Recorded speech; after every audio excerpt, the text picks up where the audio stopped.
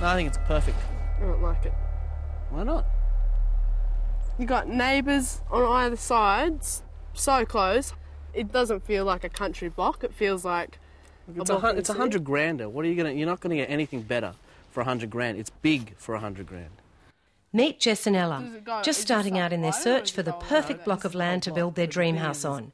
If they can agree on what that is, of course. Neighbours and things, you can block all that out. You can think about that later.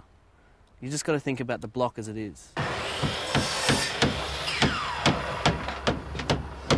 He's been mad about building since he was a kid, and she's studying architecture, so they don't always see eye to eye. But one thing they agree on is that they want to get it right. So they're off to see Gareth Cole, one of Australia's leading authorities on eco-lifestyle. Yeah, so we were thinking about designing an eco house, but we were a bit concerned about the money. We've always thought it was a bit expensive. Probably the most important thing to think about is the word eco, what it stands for. ECO is the beginning of ecological. It's also the beginning of economical. So my attitude is if you can't build an ecological building that's economical, we've failed in the first place.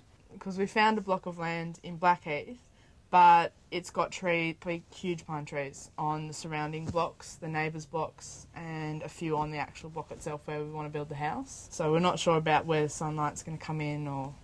Okay, so what we need to look at is, let's take the block of land like this and say that true north is straight up the block. And what we have to do, and most people don't do this, is let's work out at a centre point of the block, work out, say, 45 degrees at those points there, and let's say that's where the winter sunrise is and where winter sunset is. So I'm only looking at that range in there for getting the sun into the building. In fact, summer sun rises there and sets over here, and we don't want that early morning eastern sun, or we don't want the late afternoon western sun. So if you've got trees on the east and west of your block, on the neighbouring blocks, that's absolutely perfect. Yeah, but we have trees all around the block. Avoid the block then. Okay. Dad, so much for the land.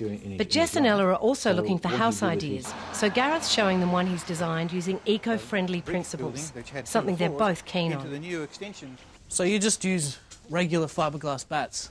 Regular fiberglass bats that you buy at any hardware store, fixed in between the studs. That, combined with the aerated concrete screw fixed to the outside of the steel frame, gives us a fantastic thermal resistance.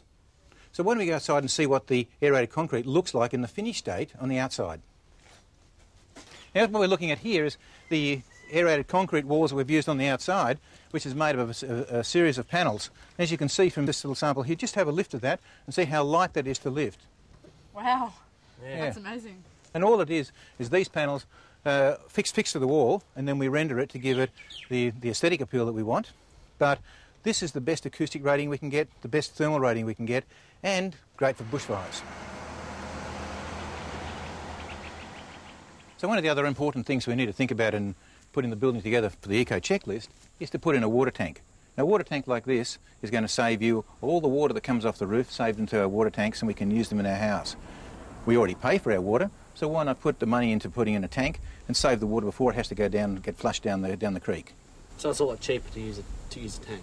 Cheaper to put a tank in the long run, and you can run everything in your house, all your showers, your toilets, all your washing, everything comes with the water tank.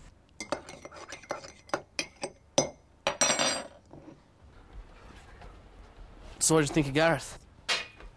I love what he's got to say, and I really think we should use the ideas he's given us. Yeah, I could have been there all day. It was great. But he's trying to steer us away from that block of land, and I have to agree with him. But that's why the whole time I've been saying you have to design your house first. No.